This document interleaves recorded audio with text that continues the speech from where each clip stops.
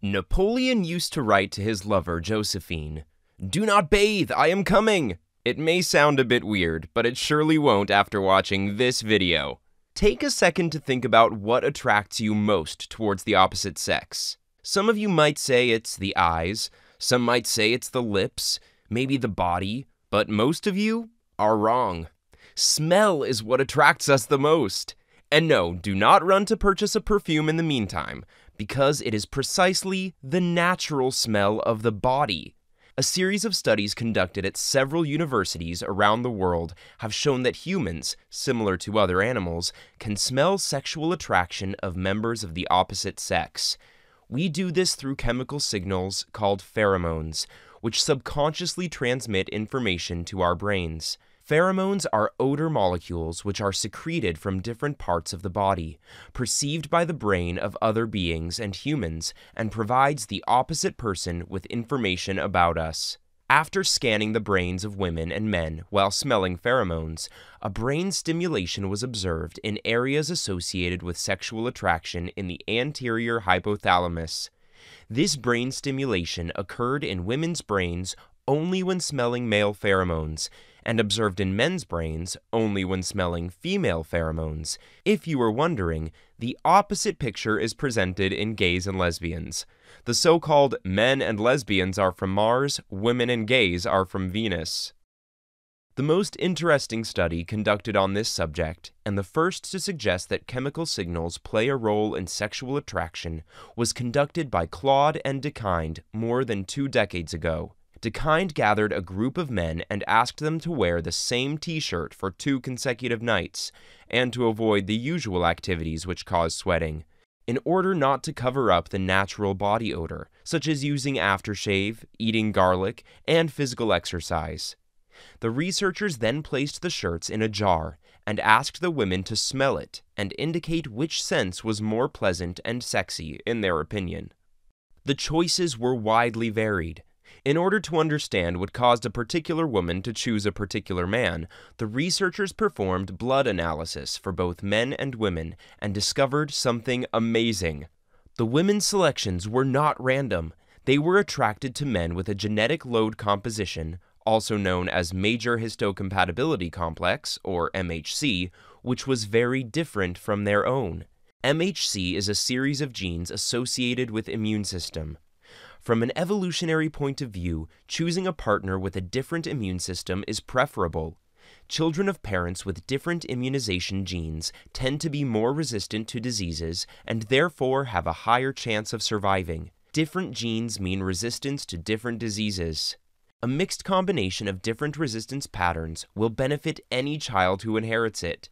Thus, from a purely genetic point of view, it would make sense to be attracted to people with a different MHC composition. The researchers hypothesize that it is an evolutionary trait designed to create genetic diversity and prevent disease or mutations by enriching the diversity of immune system among offspring and providing them with improved chances of survival. On the unconscious level, deciphering smell and sexual attraction is a powerful tool to ensure children are healthy. That is why we do not attract to family members, by the way, because they have the closest immune system like we do. Have you ever imagined that all this information of a potential mate can be discovered only through the sense of smell? Well, the women in Watkins' study were able to do that. By the way, they said that the smell reminded them of their current partner or their ex's smell. This is the real secret in Watkins' research. Of all the millions of people we meet throughout our lives, of all the coincidences in our path, and of all the choices we make, our brain and body are equipped with an amazing ability to direct our passion towards a particular type of people, even only one person, that may have been created just for us. Another interesting finding from this study involved women who took birth control pills. These women reacted in the opposite way to other women, meaning that instead of finding the scent of men carrying a different genetic load as attractive, they were actually attracted to men with a similar genetic load. The explanation is that birth control pills mislead the body to believe it is pregnant, and during pregnancy, a woman is not looking for a new partner. She can actually benefit from being close to family, people with a similar genetic load, who can help her during pregnancy and after birth with the baby. The question is, if smell can be such an important indicator in choosing a partner, what does this do for women taking birth control pills?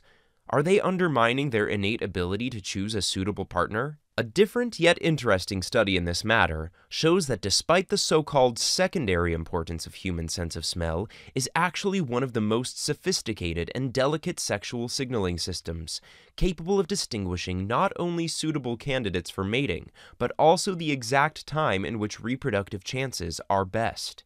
Scientists have found through tests of testosterone levels that men show higher sexual arousal towards women at ovulation state, compared to women at other stages of menstruation. A man may be attracted to a woman during ovulation who might not have noticed her otherwise. This may explain the fluctuations in a particular man's feelings towards a particular woman, or the temporality of a romantic click. And there's more. When scientists took a male hormone and sprayed it on chairs and inside phone booths, they found that women continued sitting on the chairs or stayed longer in booths. One commercial company researching scents found that perfumed invoices were paid faster. Eventually, we take pride in being an odorless society. We scrub and rinse ourselves until our natural body odor disappears, and then we replace it with artificial and commercial blended aromas. If we get rid of fragrances and perfumed body creams for a while and allow our skin to breathe, we will discover deeper privileges of our sense of smell, perhaps in a less profound way than it was among our ancestors, but still, it would be a powerful matter. Think again about the sentence that Napoleon used to say to his lover. Does it make sense to you now? Let us know in the comments whether these studies have convinced you, whether you think the nose knows, even before the heart does, who is the right partner for you. If you found this video interesting, please share it with your friends and join us to see more interesting and fascinating science facts videos on the channel. Hit subscribe and like. Thanks, and see you in the next video. Stay tuned!